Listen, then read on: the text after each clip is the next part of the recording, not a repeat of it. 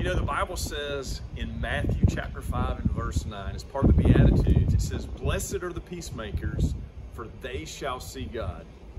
During this peace talk, I'm standing out here today in front of, well, the castle on the preschool playground. You say, what does that have to do with blessed are the peacemakers?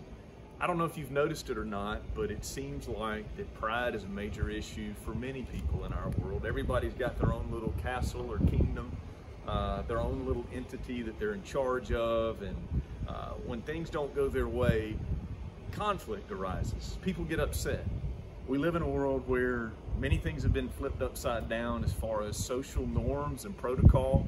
Every person that you meet, every establishment that you go to, you constantly are having to figure out what is the new norm and what does this person expect of me and what do they do with this organization now. I just wanted to remind you that Jesus said, blessed are the peacemakers.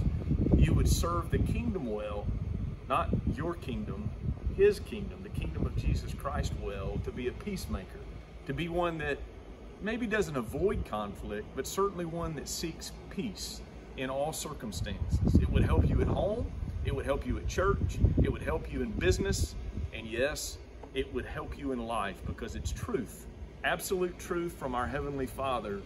Our Lord said, blessed are the peacemakers, for they shall see God.